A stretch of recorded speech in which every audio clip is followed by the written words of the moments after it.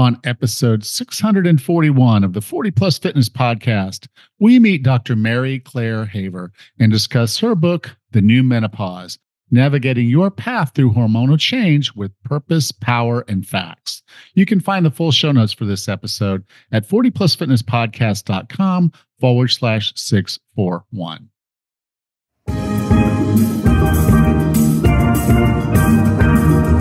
Have you decided you're ready to make a change? To reclaim your health and fitness, the 40 Plus Fitness Podcast is here for you. Each week, we dive deep into health and fitness topics that affect those of us over 40. I'm Coach Allen. I'm an NASM certified personal trainer with specializations in corrective exercise, behavior change, performance enhancement, and fitness nutrition. A Precision Nutrition Level 1 coach, a FAI certified functional age-linked specialist, and an OTA Level 2 online trainer. Each week, I'm joined by our co-host, Coach Rachel. She is an NASM certified personal trainer and a RRCA Level 1 run coach. Let us be your coaches as you find your way on your health and fitness journey. All right, let's go.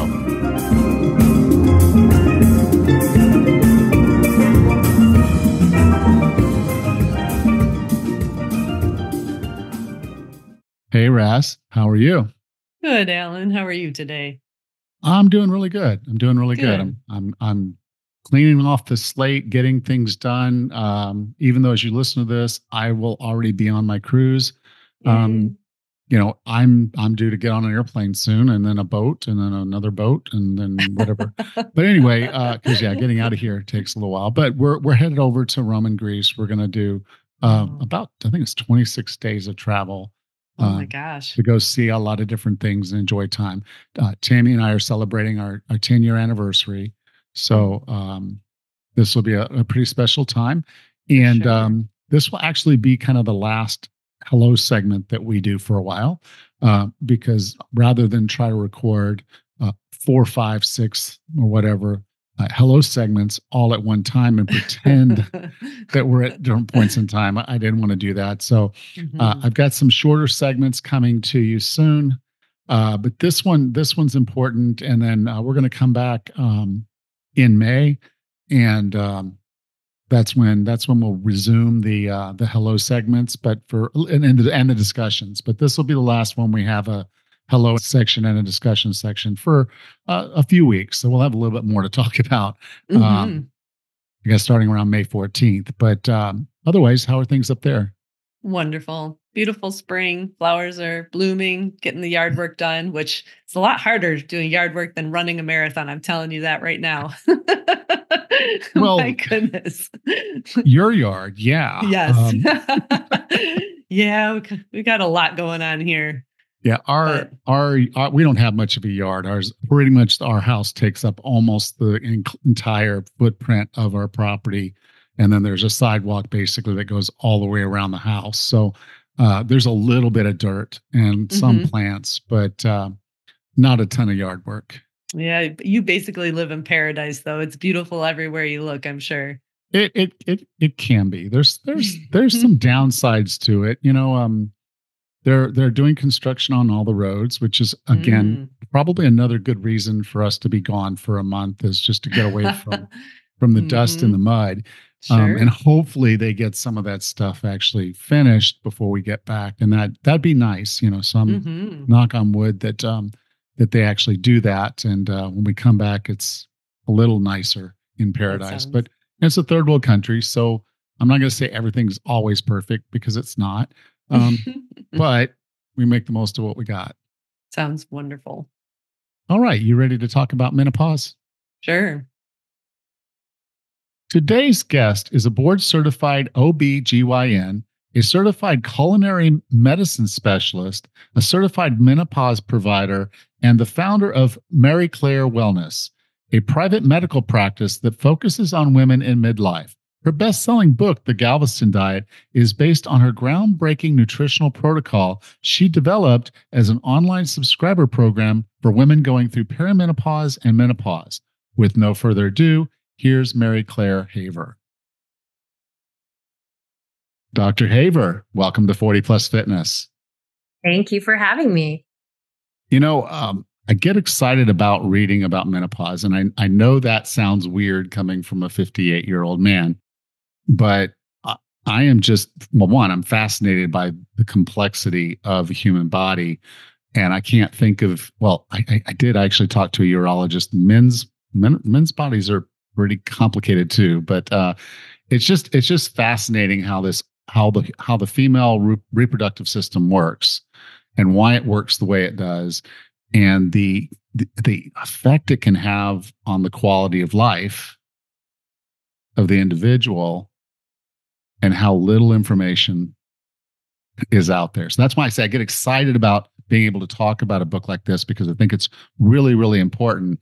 And in my opinion, not just important for a woman to know, but when your wife or significant other is going through something like this, she needs you in her corner. And so for guys to listen to this and understand there's information out there in this book, The New Menopause, that is valuable for you to know, so that when you see it and she's experiencing it and the doctor's telling her this is normal and she knows it's not normal, you can be an advocate for her and be in her corner, because I think that's not there enough. At least that's my reading of it. Yeah, they're right now walking into a primary care doctor's office with your laundry list of your menopausal symptoms. You probably have a less than 10% chance of having a menopause informed provider who is going to be able to have a conversation with you. And if they were trained like I was, there's this pervasive notion of there's usually a psychological component to these physical symptoms that she's having, it's all in her head mantra. So I strongly encourage for women, if they have a support partner, whoever that may be, to go in with someone to help advocate for yourself, because so often, because of Western medicine, women are kind of dismissed, or they're, you're just having a rough time, or this is what happens. And there's just a horrible vacuum of knowledge and training around the perimenopausal and menopausal process for women. Yeah. And a lot of these symptoms are really hard to tie down. I mean, there's a few core ones I want you to go into. But all these symptoms you're going to talk about, they're like I say, the top 5 I want you to talk about. But all of these have downstream experiences. Like if you're not sleeping well, I mean, you're going through this, you're going that, then cortisol levels are higher. It's harder to lose weight. You have higher stress. Yeah, and so it's hard. You just say, I'm tired all the time. I have no energy. I'm not sleeping. I'm not, like, well, that could be your thyroid. That could, be, and again, a general practitioner is trying to whack-a-mole symptom. Here's the hammer. And so they're not the string that ties all these together. Yeah. The sex hormone loss and how that can affect multiple organ systems.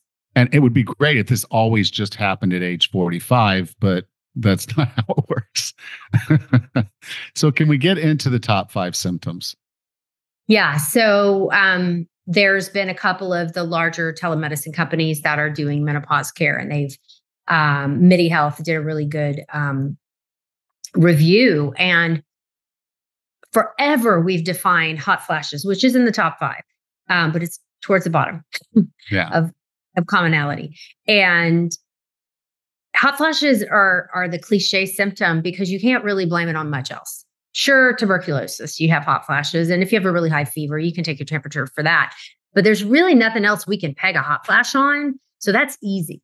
You go into your doctor, I'm having, hot flashes, at least hopefully they'll have a clue that this may be a part of your menopause journey.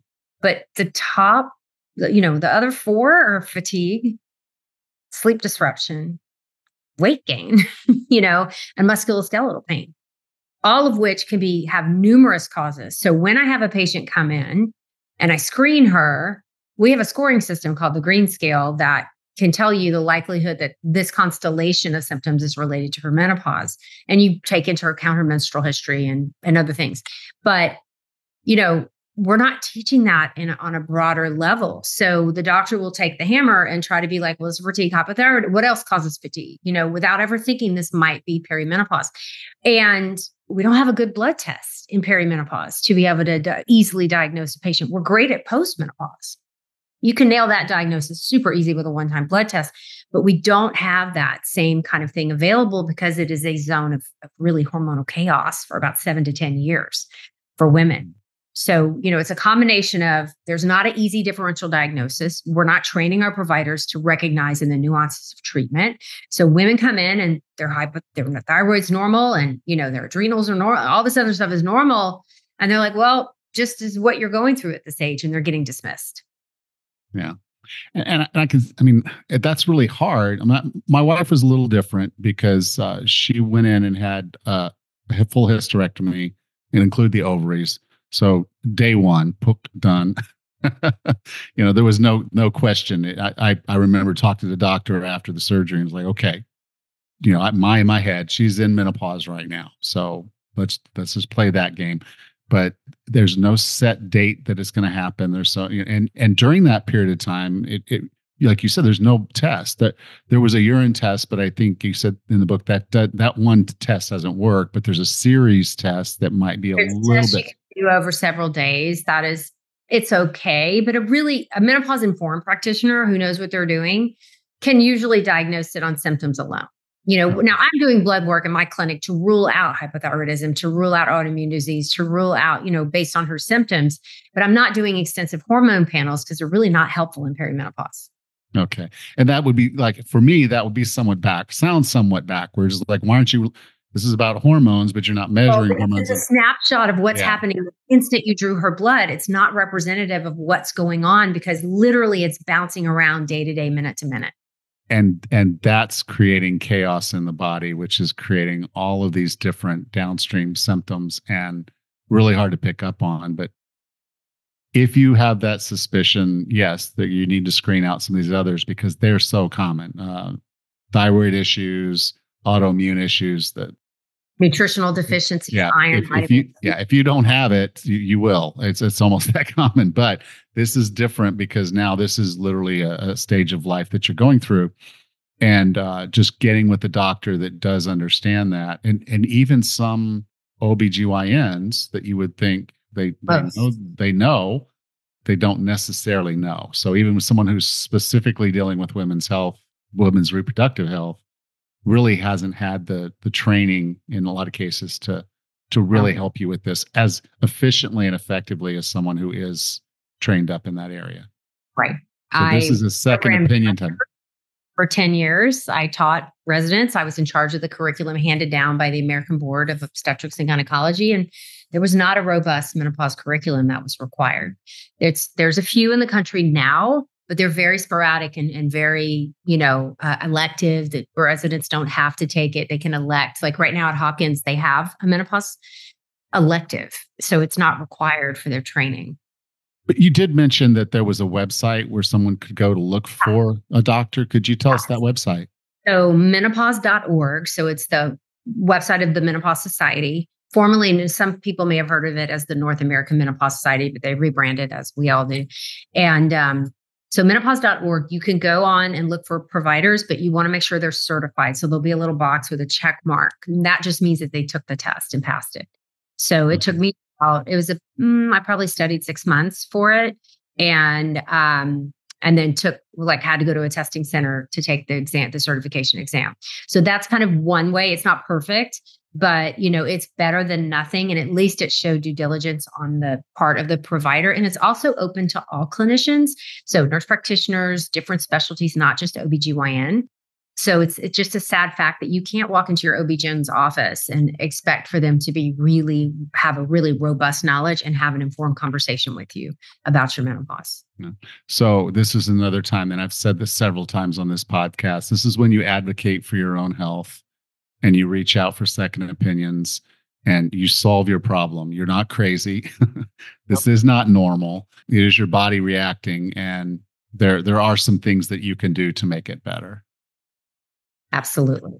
So I run a Facebook group, and it's everybody's over 40. So about 2/3 of them are women. As you would imagine, this is an important topic. And so occasionally someone will say, I'm going through this. What are you doing for this? And, I said, for a lot of women, menopause hormone treatment is a viable option and a really good way to deal with these symptoms. And when I say symptoms, I want people to understand that this costs people their relationships with their spouses. This costs them their jobs. This costs them a big chunk of their lives because their sexual health, their musculoskeletal health, their sleep, their cognition, their ability to function at work. I mean, every organ system can be affected. right. And so as a result, this can change your entire life, and it can go on for a whole decade in some cases. Average, I think you said, was 2 to 4 years, right? So that's just hot flashes. So hot flashes, 4 years is kind of on the low end. They think maybe an average of 7, but I just read they did a Medicare review, and women over 65, 40% of the respondents were still having hot flashes. So I think we need some updates on the latest data. That just got published last. So yeah, so it's a lot longer. And so that's just the hot flashes. You will have genital urinary symptoms your whole life. You will have weakening bones and muscles your whole life. There's some things that are never going to get better unless you treat. Okay.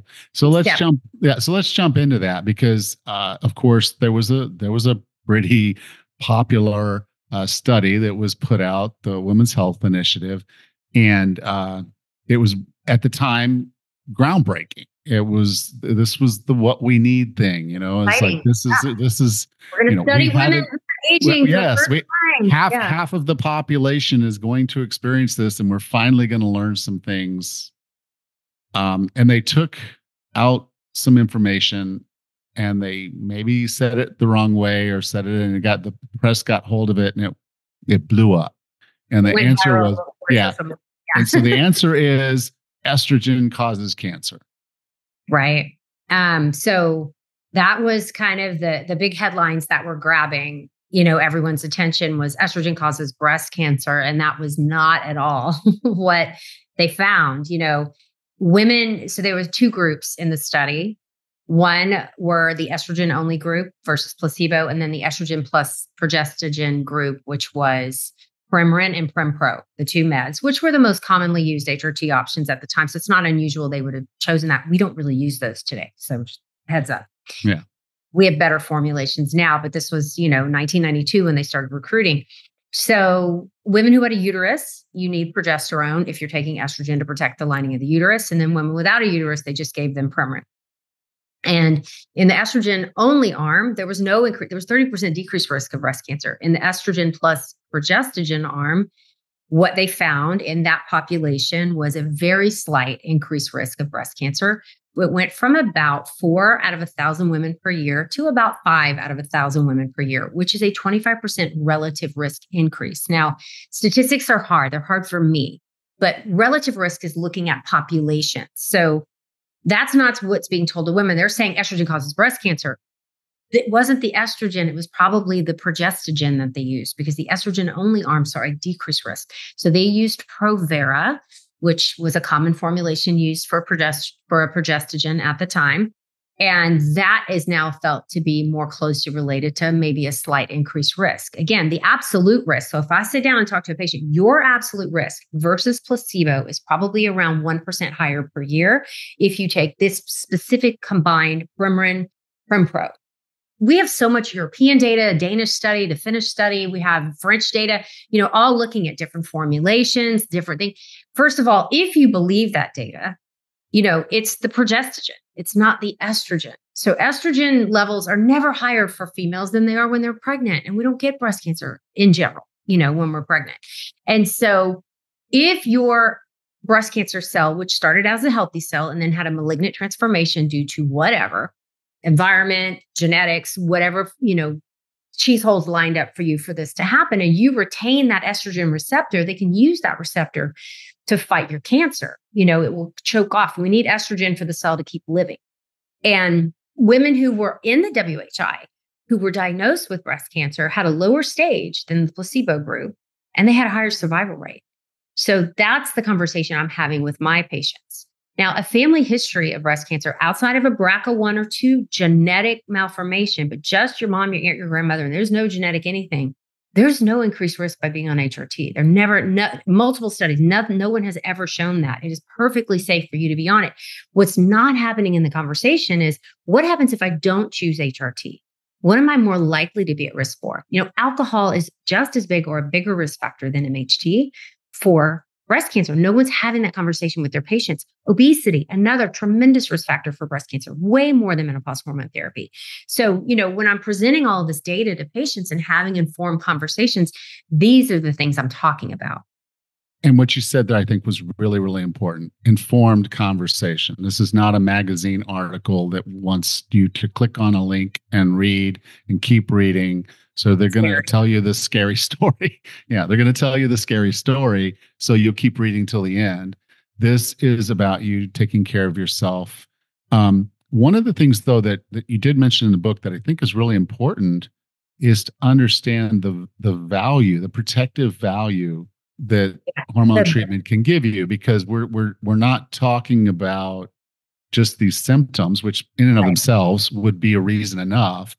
But things you talked about is osteoporosis, sarcopenia, heart disease, Alzheimer's. Could you go a little bit into those? Because those are scary. I mean, they're scary to everybody. But it's like if I told you there was I'm not going to say a magic pill or lotion or shot or pellet that you could get that would protect you from those diseases, there's some data to back this up. Really good data. So especially in the cardiovascular disease realm. And if you have the ApoE4 gene, which is a high risk Alzheimer's gene, estrogen started early is very protective. So it turns out estrogen in general has two features. It's a very powerful anti-inflammatory hormone in our brains, especially in our joints. Okay. And the other is that it's better at keeping a cell healthy than fixing a disease once it gets started from the loss of it. So you can't undo some of the damage of chronic disease by adding in estrogen late in the game. So there's two theories we talk about: the timing hypothesis and then the healthy cell theory.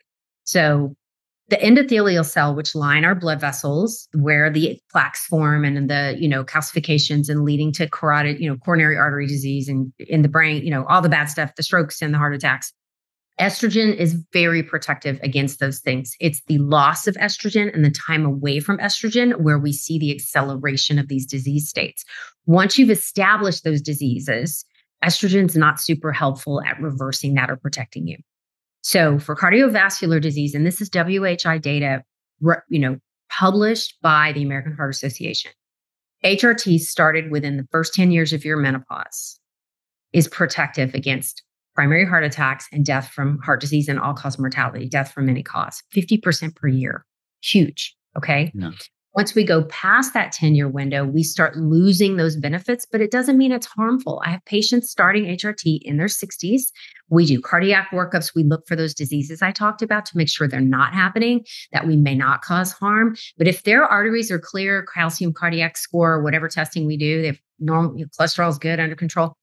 Yeah, we start them because it's always going to protect their general urinary system. It's always going to protect their bones, and it's probably going to protect their skin and multiple other organs as well.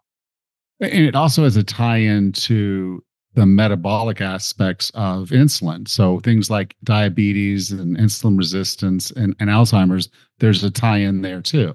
We see an increase. So when we go through the menopause transition and don't replace the hormones we lost, we have a dramatically increased risk of insulin resistance and then ensuing diabetes. Independent of no changes in diet and exercise, just that we see A1Cs start to climb. Okay. We see HOMA-IR scores, which is how it's like a little algorithm we use to measure insulin resistance. Those climb as well. I saw it in myself. And so the other thing we see is big changes in lipids. So cholesterol, HDL drops, LDL goes up. The bad cholesterol we lose, the good cholesterol skyrockets. And my patients are like, oh my God, 80% of my patients who are otherwise healthy, eat great, are coming in with unexplained increases in their lipid panels. And they're so frustrated. And I've just explained to them how the loss of estrogen is affecting the liver and what it's doing to how they process their cholesterol. So if you take two age matched groups of women, one is menopause, one has made the transition, one has not. The ones who have made the transition have a 2 to 3 higher rate of metabolic syndrome. And they're matched in every other area. Simply taking menopause into consideration. They're otherwise same age, same rate, same socioeconomic status. Sorry, my menopause brain. And they will have a 2 to 3 higher rate of metabolic syndrome just from the transition. Giving them estrogen replacement will temper that quite a bit. It's not perfect. I can't give the patient back her 25-year-old ovaries.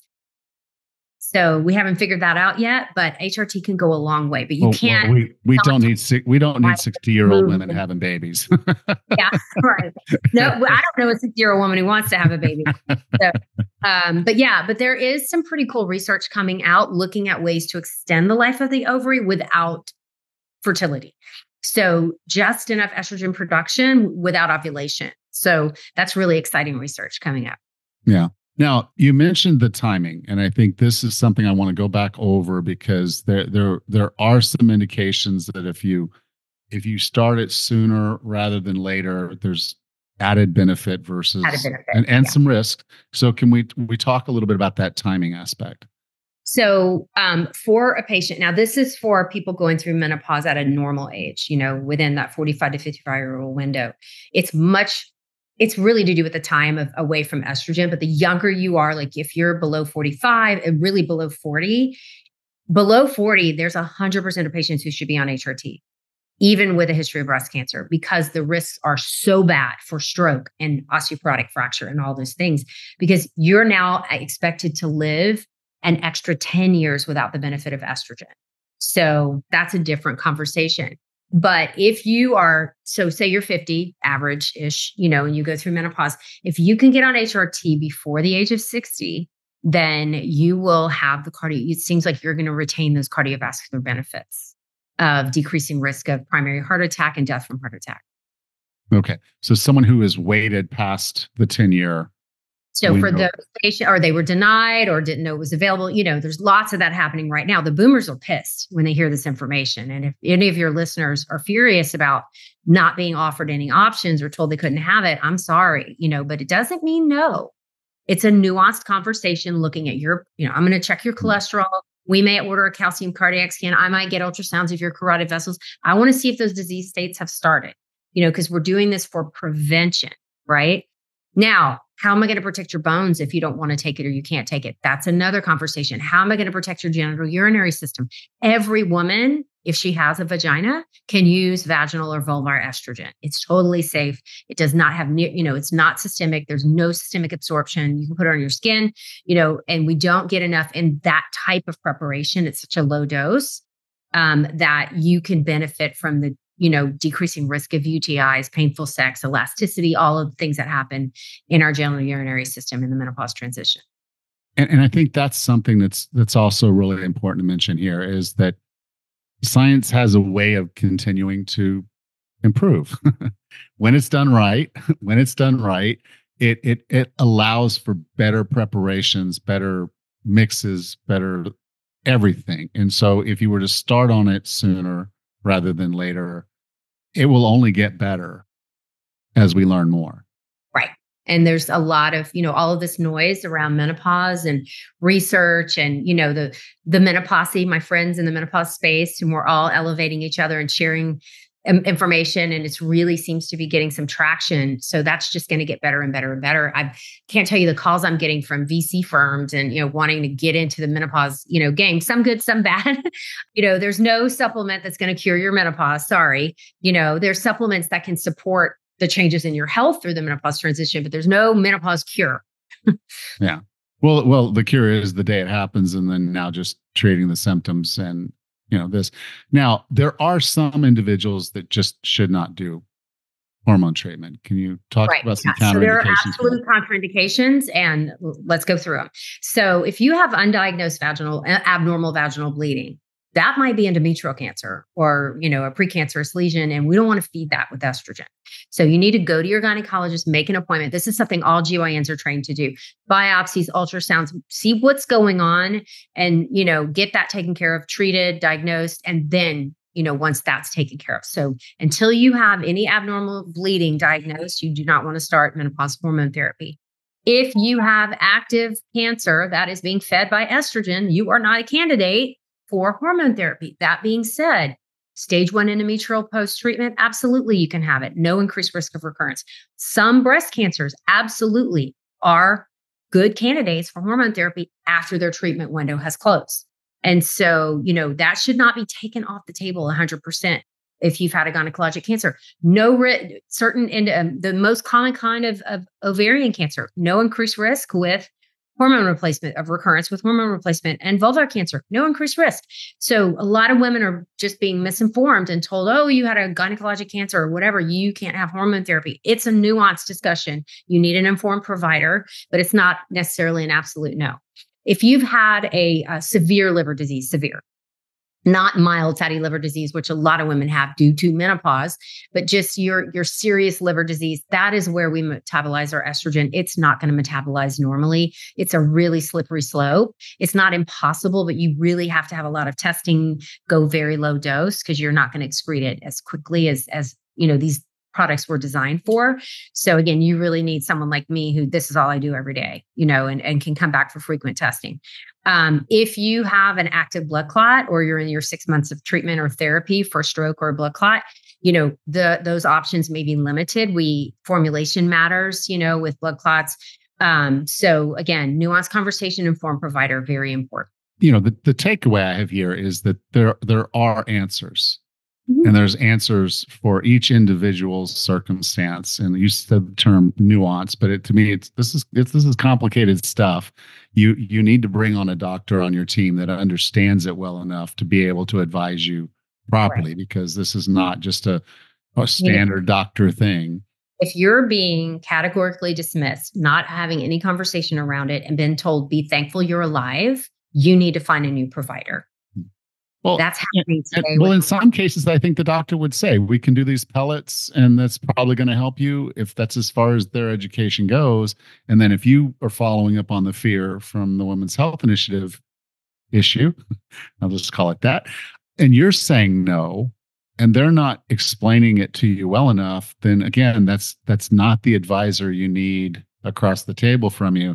You need someone who's going to stand up and say, well, consider these other facts, and if we do it this way, with this time, with this, then this is a better option for these reasons. And that's like I said, a nuanced conversation.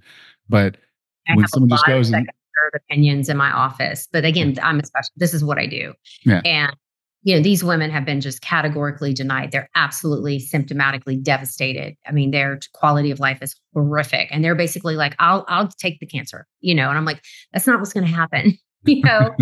Talking about percentage changes of risk.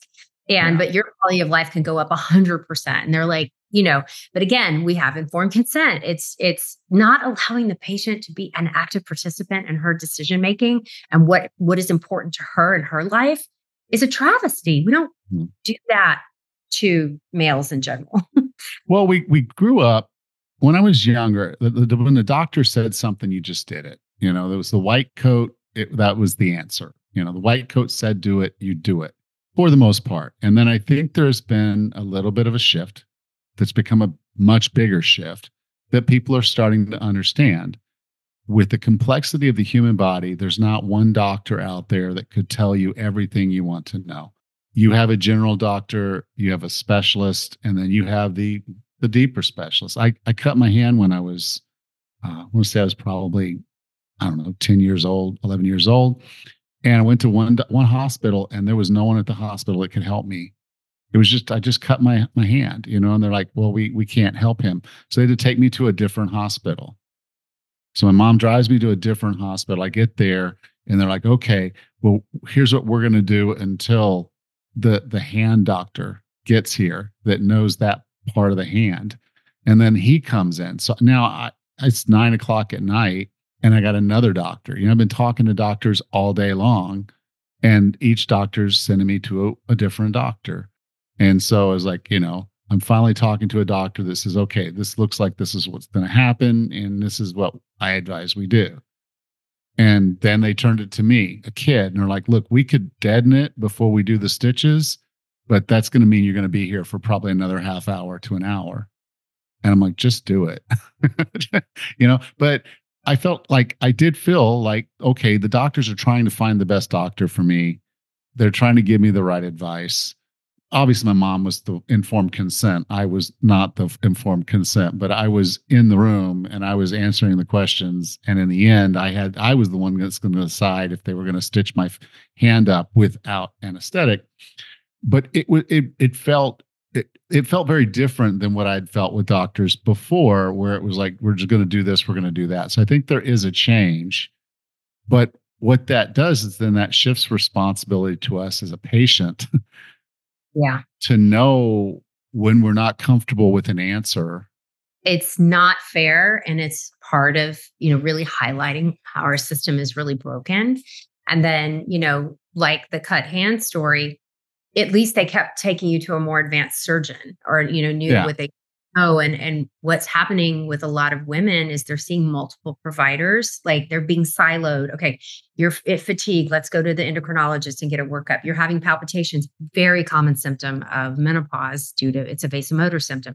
So, go to the cardiologist, get this workup. You're going to a psychiatrist for the mental health changes. So you're seeing all these practitioners who are just treating the one aspect, and no one's kind of making a connection that, wait a minute, all these things, let's do a trial of hormone therapy, see what gets better. That's probably the most reasonable option. And those conversations just aren't happening. Yeah. And that's why you have to advocate. And gentlemen, if you are still on this episode, thank you. Help, be a part of the conversation. It's not you, but it impacts you. So be a part of the conversation, help them advocate, help them get the answers. And I think it can start with this book, The New Menopause, because it was an education for me. I do this every year. I at least have one menopause book on, and I was glad it was this one, because when I got into it, I'm like, okay, this is deeper. This is more complete, and it gives you the idea to ask the right questions. And then when it comes to advocating for your health, that's really what you have to do. You have to ask the right question. And the doctors, they want to help you, but sometimes they just don't know. And if you ask the right question, if you ask the right question and a doctor says, well, gee, I don't know the answer to that question, that's when you know it's time to find another person to bring onto your team. Exactly. So Dr. Haver, I define wellness as being the healthiest, fittest, and happiest you can be. What are 3 strategies or tactics to get and stay well? Know your risks. So know your family history, know what things might be coming down the road for you so you can start implementing nutrition, lifestyle, stress reduction, whatever strategies you need to avoid those things in the future. Some of the biggest lessons I've learned and what I would tell my 35-year-old self is nutrition over calories. I moved my body to be thin and I ate to be thin. That was it. And thin was healthy. And I've totally learned how to redefine what health really is through all my learning in menopause and, the whole transformation I've had in my own personal life and in my knowledge and education. And strong over skinny, like I moved my body to be thin. I ran marathons, which, okay, fine. But I didn't lift weights till I was in my 50s, not seriously. And, flipping that switch and starting younger, I would have had more muscle mass to start this process, and in my family, my grandmother laid the last 5 years in a bed, immobile, with horrible dementia and frailty. And my mother's been on a walker for 10 years and is now in the end stages of dementia. And my sister and I just are like, what can we do with this family history staring us in the face so that we're not going to burden our children with the decisions she and I are having to make for my mom? That's the real motivation. We're good.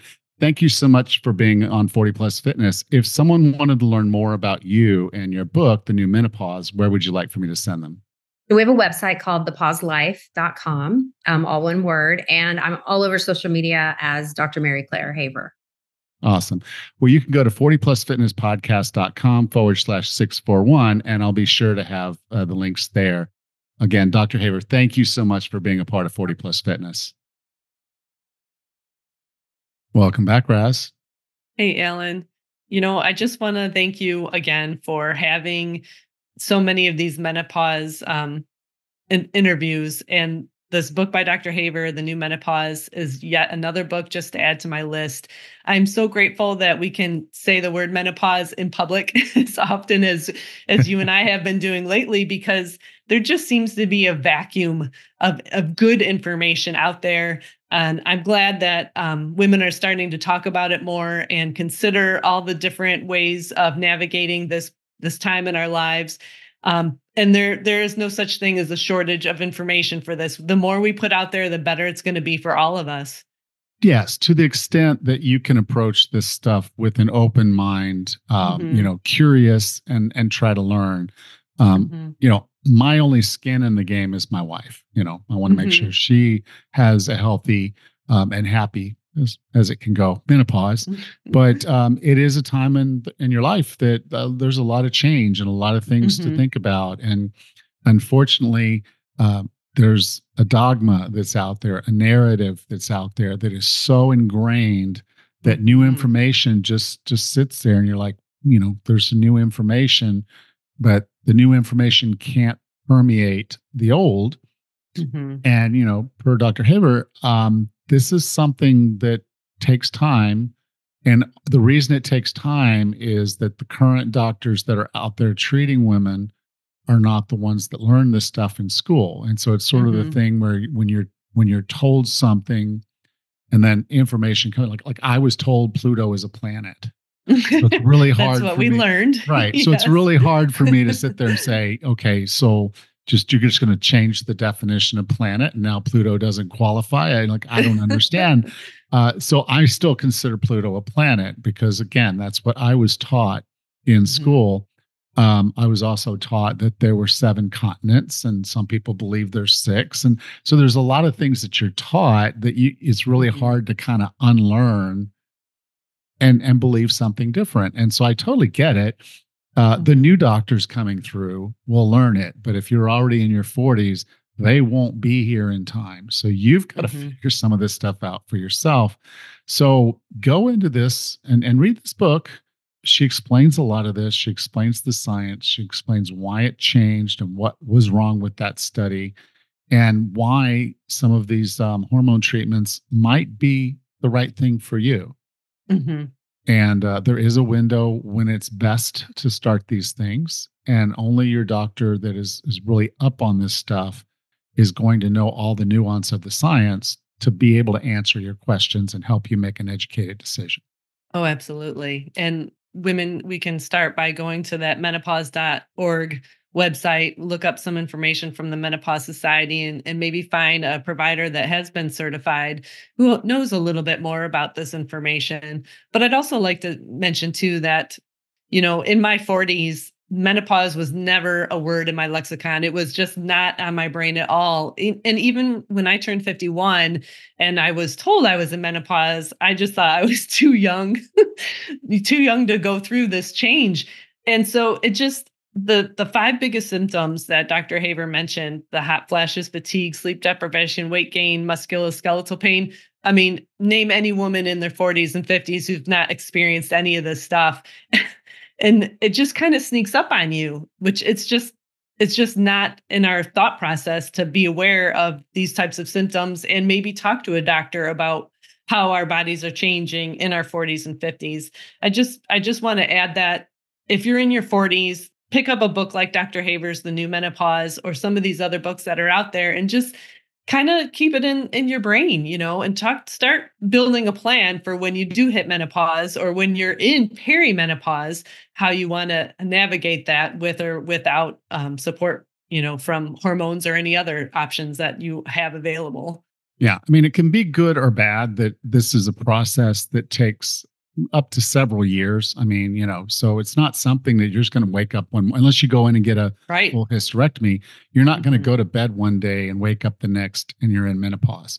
But some do because, again, the total hysterectomy. But if you're going through perimenopause, then you're going to go through a lot of waves, and it can come off as very confusing because these symptoms will start and then they'll go away, and then they'll be there and then they'll go away. And perhaps even for months or years, they go away and then they come back. And so it's hard to diagnose for a doctor that doesn't know anything about it. It's hard to see it even when you're in it. So, again, or with someone who's in it, I think my wife was showing some perimenopause symptoms leading up to her hysterectomy, which would make Mhm. sense because she was already well into her mid 50s or close to her mid 50s. So it was around the age that menopause usually happens, 45 to 55. But it Mhm. can happen as early as your 30s or as late as your 60s. Mhm. So, talk to people in your family. You'll remember we had Dr. Monroe, right? Dr. Sharon on not long ago. And that was kind of one of her things is have conversations with your mother and your grandmother. Find out what their history was with this. Yours won't necessarily be the same, but it can Mhm. give you some indications of whether you're a early menopause person or late. And there's also some lifestyle things that she'll talk about. She talks about in the book that you can kind of go through and say, okay, am I someone who's likely to have an early one or a late one? Mhm. Things like that. So there's a lot of information I learned. I read at least one of these books a year. And that's weird Mhm. coming from a guy in his late 80s, but late 50s. But I read at least one of these a year because I have a guest on. I want to have one on at least once a year. And so I've read a lot of these books, but she goes in a lot deeper in some areas. So there was material here that I had never seen before. That's So it's a awesome. complicated, complex process. Mhm. And so there's a lot to learn, but There is. you need to learn about yourself. And this is Yeah. an opportunity for you to put this in practice, to understand a little bit more so that when you are having the conversation with your doctor, it's not one of those things where she says no. Like I am considering, Yeah. menopause hormone treatment, and she says no. Mhm. And you're like, well, okay. And you think that's the answer. Well, it Right. might be, but you have to ask why, and you have to know that that answer is the right answer for you. Because if she just gives Mhm. that answer point blank to every patient she has, Mhm. then you Time to might have find a you new might doctor. have the wrong doctor. But you need to have the Yes. conversation Yep. to know that you're right. So you need to do the right things for yourself. The doctors Mhm. will doing what they can do, but the reality of it is that the science behind this is different now because they've Mhm. done these studies that are more defined. The treatment protocols are very different. The Mhm. hormone mixes are very different. All of it's different. And so, with the information we have today, you can make very good health decisions for yourself. Sure. And in a world where everybody's all upset, about women's health and your ability to Mhm. have choices, Mhm. make them informed choices. Mhm. Learn what you need to learn, ask the right questions, and make your choice. Mhm. No, this is perfect. And every woman's journey through perimenopause through menopause is going to be different. And again, having an expert, a doctor like Dr. Haver and the other people in the Menopause Society in that group, they will be able to usher you through this journey with a lot more support than what you might get from your general practitioner. You just need to see an expert and discuss what options are good for your body at this time of your life. It's just that important. So this book would be a great start for somebody who might be in their 40s or starting to feel some of these strange changes in their bodies as Yeah. they get closer and closer to menopause. Or your doctor tells you we need to give you a full hysterectomy because you're Mhm. going to be immediately put into menopause, regardless of how old you are. Mhm. And having the right information will help you make the right choice. 100%. Yeah, that's perfect. All right. Well, I'll talk to you in a few minutes. Okay. Yep, Alan, thanks. Okay. Bye. Bye-bye. If you enjoyed today's show, please take a moment to subscribe so you don't miss the next one. And if you would, please leave us a rating and review on your podcast player of choice. Next time on the 40 Plus Fitness podcast, we discuss the three primary reasons we fail at reaching our health and fitness goals and what to do about it. Until then, have a happy and healthy week.